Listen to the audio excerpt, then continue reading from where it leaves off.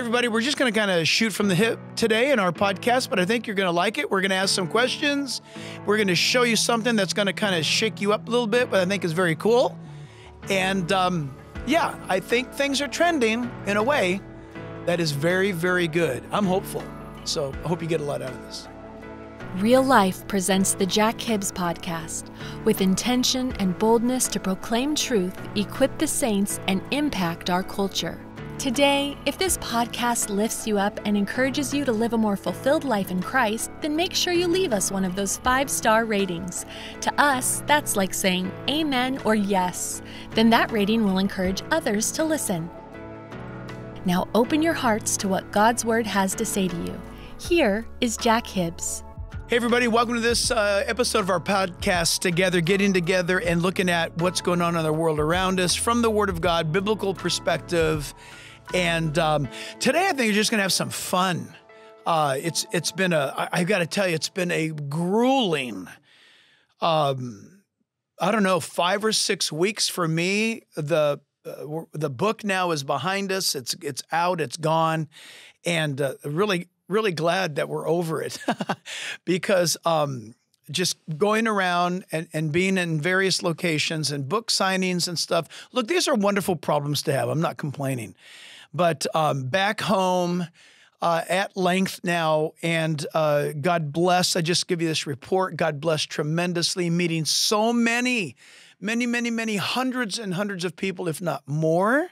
I remember in the Dallas, Texas area at a book signing where I signed over 800 books in 2 hours. I thought my arm was going to fall off, but Living in the Days of Deception is now out and about, and it's available wherever books are sold, and we're grateful. So getting into this, let's have some fun right now. In a moment, I'm going to have the guys queue up a video that is something that is becoming increasingly not surprising. How's that sound? It's becoming increasingly not surprising. And before we get into it, I'm going to read a portion of Scripture to you that is, I believe, the answer to what I'm about to show you. Now, for some of you who are not Christians or you don't want to hear from the Bible, I'm going to ask you to just kind of man up or woman up for a moment and take it. I'm going to give you some Scripture, and go ahead, judge it all you want. You can attack it, throw rocks at it, whatever you want. That's fine. Just listen through, because you're going to want to know what the Bible says in light of what I'm going to show you, and then talk to you about what's happening in our current world right now. You may find it incredibly encouraging. And so, listen, here's where we start. John chapter 3, and I'm going to begin in verse 15, John 3:15. And allow me to read this for just a bit. Whoever believes in him, Jesus is speaking of himself, by the way. It's interesting, second or even third person verbiage, that whoever believes in him should not perish, but have eternal life. For God so loved the world, or the word for can also be translated because God so loved the world that he gave his only begotten Son, that whosoever believes in him should not perish, but have everlasting life. For God did not send his Son into the world to condemn the world, but that the world through him might be saved. He who believes in him is not condemned. Listen up, everybody. But he who does not believe in him is condemned already, because he has not believed in the name of the only begotten Son of God. The Bible here teaches, and I'll continue in a moment, it's not that Jesus now condemns you for not believing in him. That word means that we are all condemned already. By default, you and I are condemned for having not believed. By default, mankind is condemned. The Bible teaches that man is lost in his sin. Okay? And by default, we are condemned to hell. Salvation, the gospel, redemption, is what is extended to us by the love of God through the Lord Jesus Christ, and the power of that revelation or transaction of new thought is by the Holy Spirit. Very, very important. The Father provides, the Son pays, and the Holy Spirit illuminates you to come out of damnation, out of condemnation, and into salvation. So John 3:19 says, and this is the condemnation, that the light has come into the world, and men love darkness rather than light because their deeds are evil. People love their sin because their deeds are evil. They do evil deeds because they're not in the light, they're in darkness, and they love it. Look, be honest. Before I was a Christian, I loved my sin. And if you're not a Christian right now, you love your sin. When you become a Christian, one of the big signs about being a Christian is not goosebumps, right? It's not, little tingly glitters and pixie dust up your spine. Nope. It's becoming keenly aware that you're a sinner. That's right. You heard me right. Christians who are saved now and going to heaven are very keenly aware of their sin. And we live like that for the rest of our lives on earth. But listen to this. For everyone practicing evil hates the light and does not come to the light, lest his deeds should be exposed. But he who does the truth comes to the light. And that's what we're going to talk about. And some clips I'm going to show you in a moment. But he who does the truth comes to the light, that his deeds may be clearly seen, that they have been done in God, or that they have now become aware that their life is actually being lived out before God. Now, I'm baiting you right now because the clip I'm going to show you is quite awesome. It's quite fascinating. But let me set it up this way.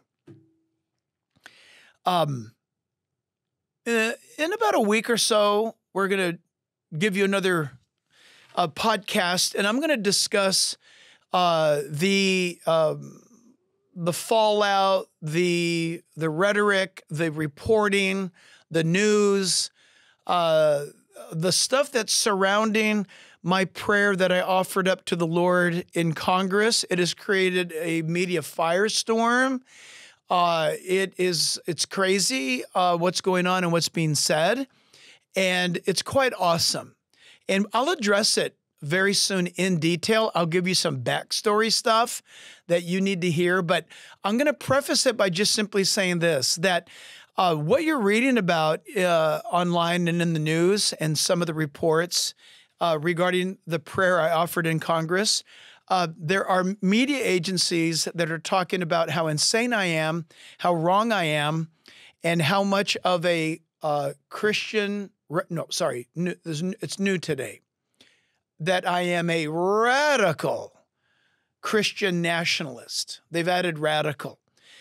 Well, I'm going to be showing you guys in a week or two that there are those who have gone before us. Some of them are household names, I would hope, in your life, that made my prayer look like a Sunday school prayer to a bunch of 5-year-olds, but would be very, very applauded over the last 250 years of our nation.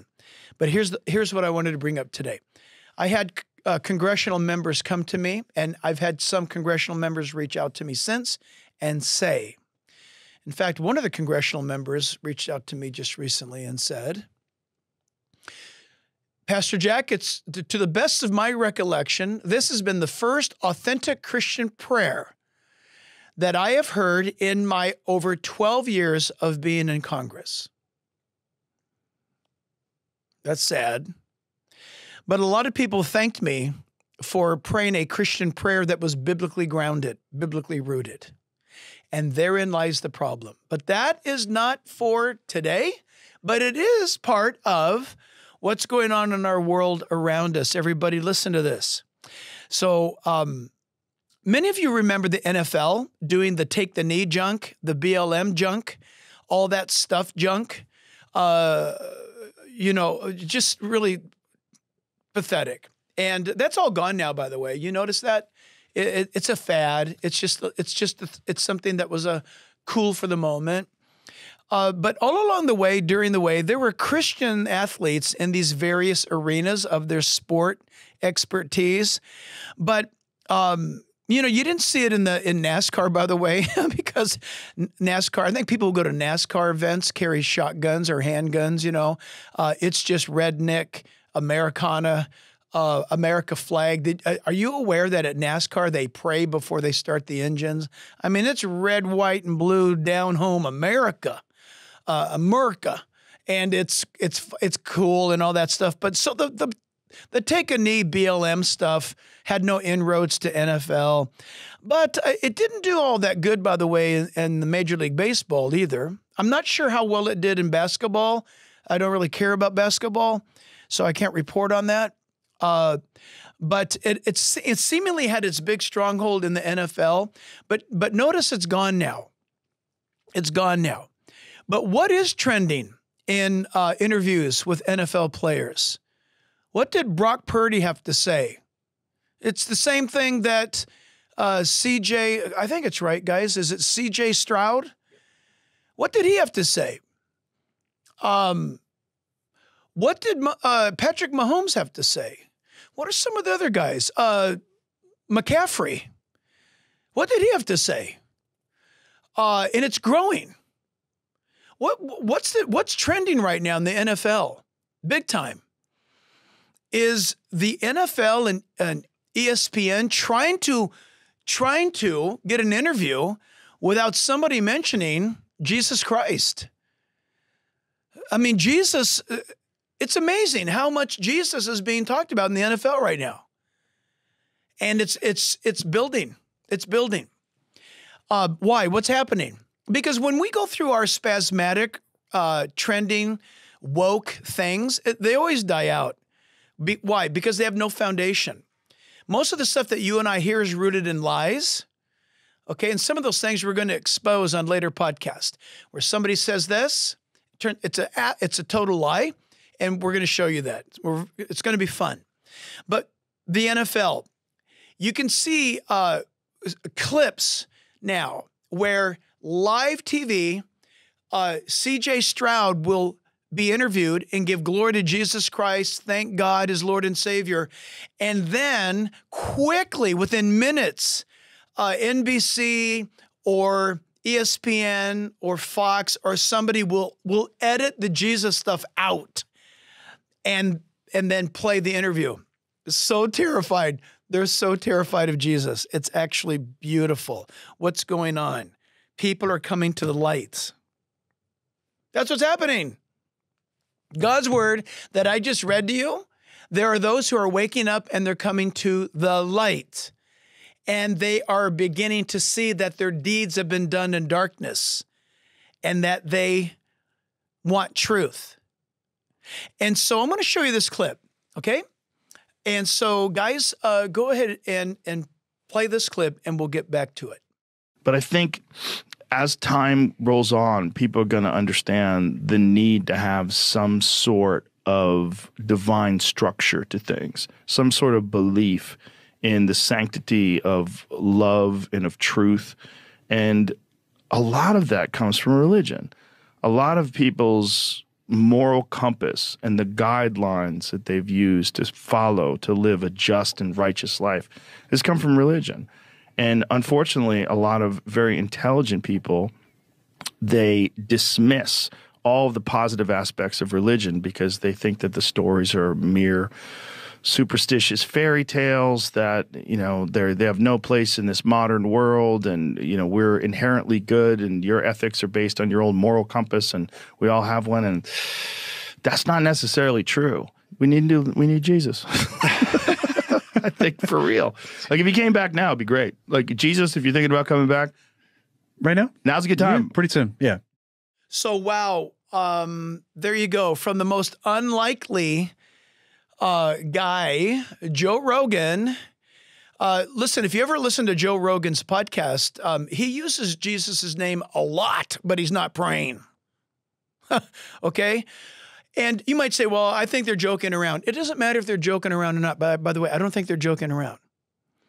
I think that Joe Rogan is starting to come to the light. I'm not saying he's a Christian, and I'm not saying that he's going to become a Christian. I'm saying that the insanity that is out there has so overplayed its hand like sin does. You know, sin does not have self-control. Sin goes bonkers crazy. If you give sin an inch, it will take 10 miles. And so that's what's happening right now. We see this happening with Dr. Phil, by the way. Dr. Phil has been making some remarkable statements that's causing us to question what's going on. Whatever it is really good. And let's see where Dr. Phil lands regarding this path that he's journeying on. Well, here's what's fun about it. Both Joe Rogan is actually talking about light. In fact, he even says, we need Jesus to come back right now. Trust me, dear Joe, listen, we love your soul. For your sake, we hope Jesus doesn't come back today because you're not ready, Joe. We're praying that you get ready, but your passion and your comments about we need Jesus Christ to come back now. We understand what you're saying. Just know this, you're not ready yet, but we hope you do get ready. But something's up, everybody. Something's going on. Have you noticed more and more Hollywood actors either A, being black screened or blackballed because they're Christians? In fact, in the latest Left Behind movie, the guy that is the Antichrist in the movie, I think is this the one Kevin Sorbo did? The actor is a great actor.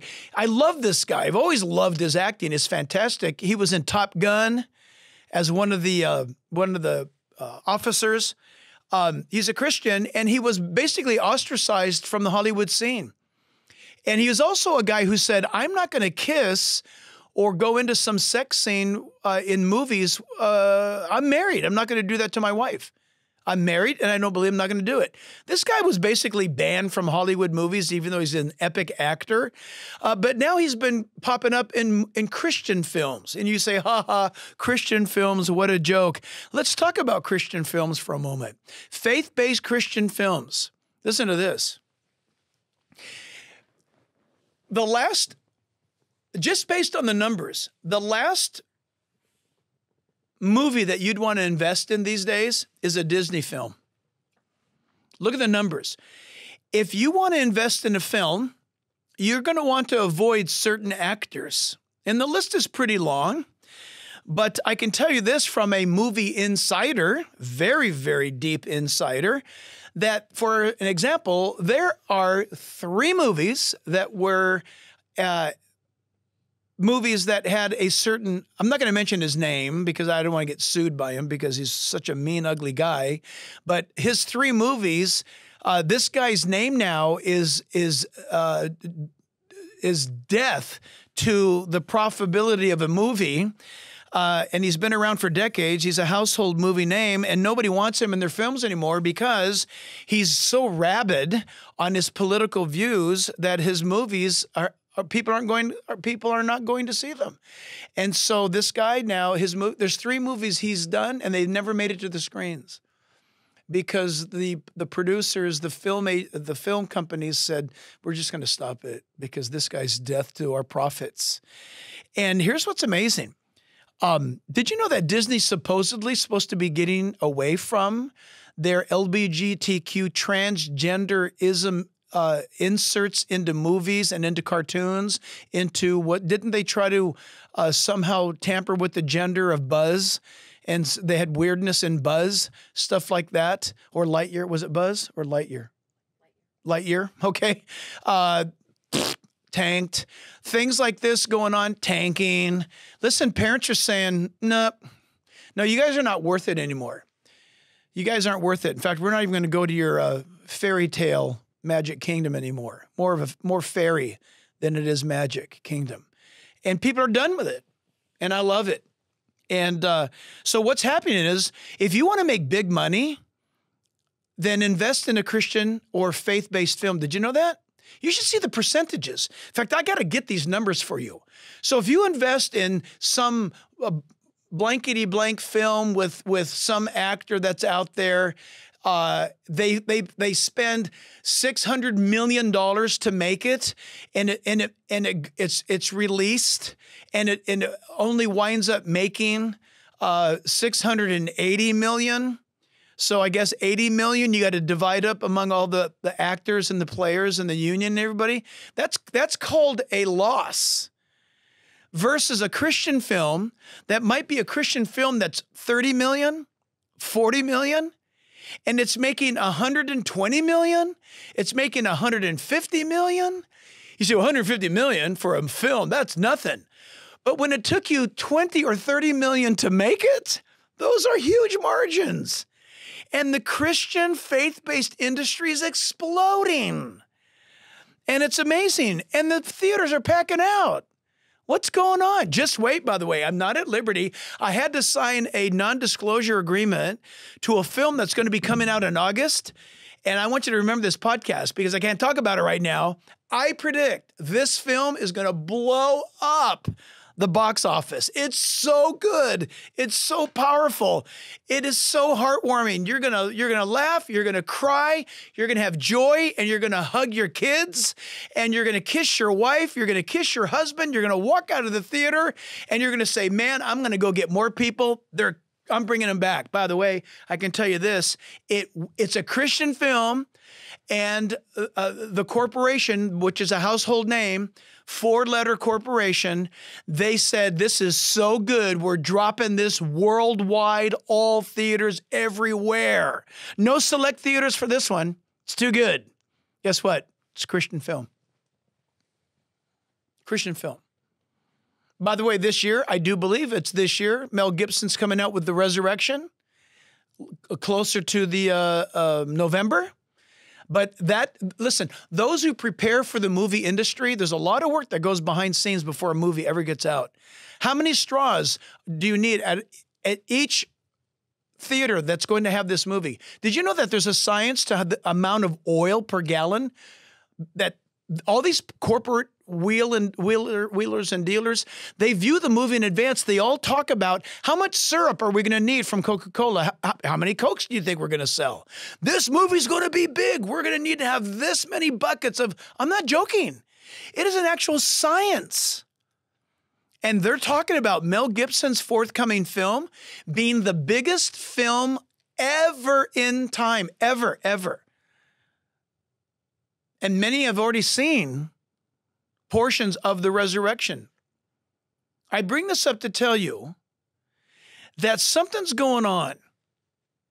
And you might be aware, just at the time of this podcast, I heard a news clip on ABC News radio that the film industry in Hollywood, in conjunction with the county of Los Angeles, that they are dropping fees and rates to film production companies because Hollywood is becoming a ghost town for film production.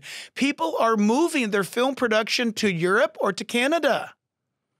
And so the county of Los Angeles and the Hollywood film industry, they are trying to make it more of an incentive to make their films back here in the LA area. I don't know if that's going to work or not. Hopefully it doesn't. I think the whole thing should just rot and fall into the pit where it belongs. But be that as it may, I want to end by saying this, that if you have an opportunity to invest in a Christian film, you might want to think about that. After seeing this private screening of a film, the film that shall not be mentioned at this time, for the first time in my life, I've actually thought about investing in the making of a film like this. And you say, well, to make money? Well, I'm not stupid. Of course, to make some money. But that's not the main reason. The message was so awesome. And it's so needed for the American family and for the American kid, for the broken home, for the marriage. The message is incredible. Which leads me to my final thing here. So there is only God could have done this. Just in the last several weeks, Living in the Days of Deception went public in every bookstore. It was already doing fantastic on pre-orders on Amazon. And it shot several times, not twice, not 3 times, several times into Amazon's top 100. Who else? USA Today?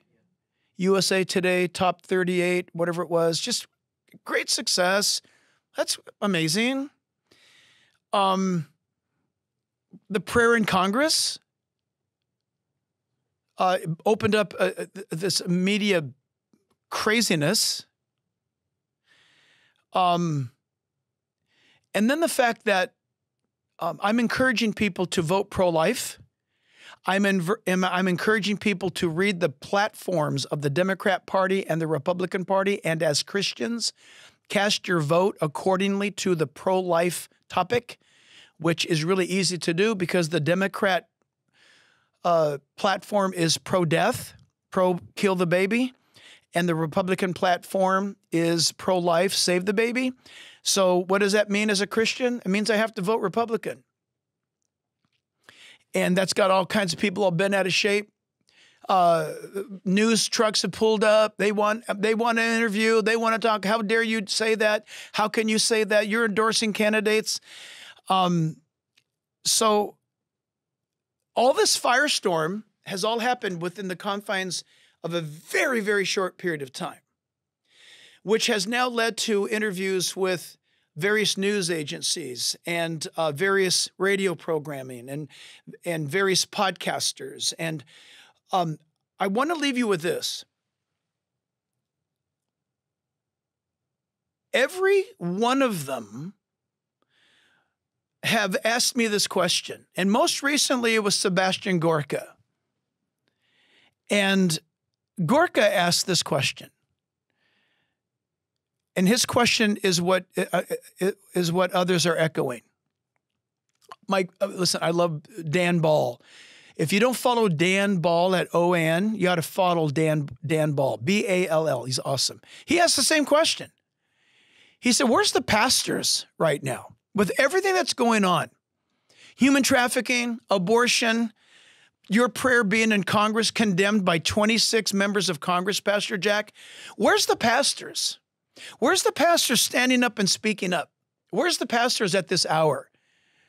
Where's the pastors? I was asked on one of America's largest radio networks, the radio host said, Pastor, can I ask you this question?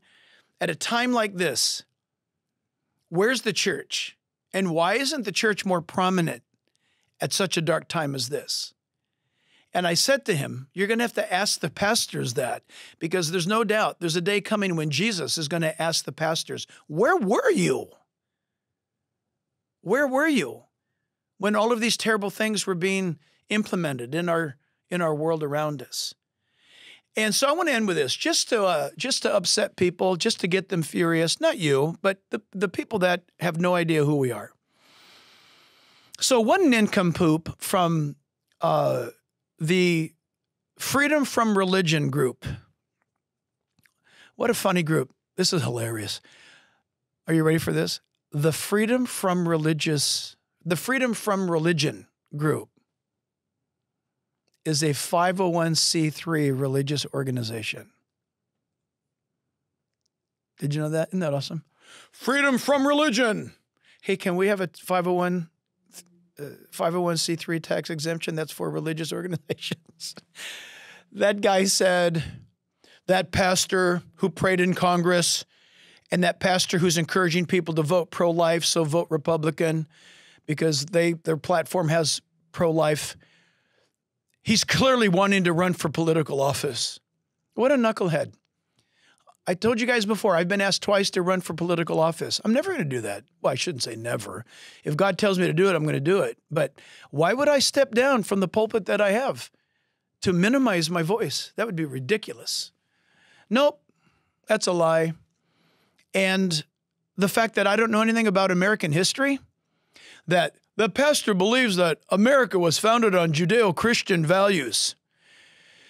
Yeah, what a dummy. I read the Mayflower Compact. I read the Constitution. I read the Bill of Rights. I read the Declaration of Independence. I've read the Founding Fathers. Yep. I don't know anything about American history. For Politico to have a reporter say what she said, and maybe we can drop that clip into this as well, where that, in fact, let's do that. I'm going to pause right now. We're going to drop that clip in from this highly esteemed Politico reporter. Listen to this.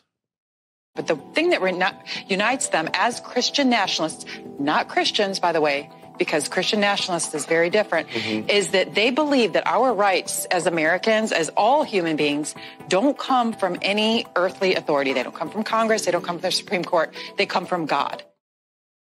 I honestly feel sorry for her. But let's be serious. If she is a journalist for Politico, she's probably making high 6-digit income. Wow, did I pick the wrong career? That woman has never read one iota of American history or the Founding Fathers' own documents that they gave us to create this government. We hold these truths to be self-evident, that all men are created equal, right? Think about that. All men have been created by God, that we are equal. And we've been endowed by our Creator with certain unalienable rights. I don't know what to say about that, except stupid's loose. It's everywhere right now. It's in the air. I think some people are taking stupid pills. Good advice is for you to read your Bible and to dive into some good old American history. Read Thomas Jefferson. Read George Washington. Read Sam Adams. Read John Adams. You know what? You can start by reading 1776 by David McCullough. There's hardly any reference in there to God, so don't worry, you're not going to get freaked out, but read about it. And then from there, if that's okay, if you can survive 1776 by David McCullough, you can graduate to A Life, Samuel Adams, A Life by Ira Stoll. Try reading that. You can also try reading Forged in Faith. Forged in Faith. Try reading that book. And there's a whole lot of others if you want them. I'll give you a bibliography of books that 10 of them, you'll be an expert in American history. Something that the people at Politico have never done. Listen, until next time, you guys, God bless you. We believe this. It's time for us to live out what it is that we believe in. It's time for real life. If this has blessed you, hit the subscribe button, give us a 5-star rating, a thumbs up, tell people about it. And until next time, God bless you guys. We'll see you right back here. This Jack Hibbs podcast, as well as all the broadcast outreach opportunities, are listener supported. Will you consider partnering with us through a special gift? Go to jackhibbs.com to learn more and stay connected.